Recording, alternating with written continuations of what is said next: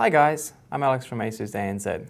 Today I'm going to tell you how you can set up your working laptop to get the most out of it using the ZenBook UX360 powered by the Intel Core i7 processor. First off, if you're using an old device, a good idea is to upgrade to Windows 10 if you haven't already. Why? With Windows 10 you can enjoy new features such as better multitasking with virtual desktops, Cortana, and the new Microsoft Edge browser, just to name a few. On top of that, if you're moving from Windows 8, the Start menu is back and better than ever. Windows 10 also has faster startup times and uses less storage on your device. All of these are great benefits when working on a laptop. If you're already on Windows 10, there are still things you can do to speed up your device without upgrading any physical hardware.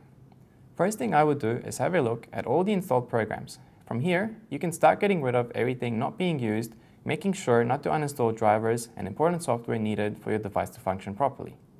Since most devices are different, Google is your friend on this one. There's actually a website called shouldIremove.com which will show you how to purge your computer of program clutter. For a quicker startup, you can also manage programs that automatically start when the computer boots up. If there's a program you don't need running at startup, as well as it continuing to run while you're using the computer, simply disable it. Most programs will have an option for this in their settings. Finally, what I installed on all my devices is CCleaner, a tool used to clean up your computer's registry files from older software and delete files that are no longer in use. You can also use this for a fast way to free up storage space as well as clearing your browser data. That's pretty much it for this video. Make sure you perform regular Windows as well as driver updates, avoid program clutter, and your device should always stay snappy.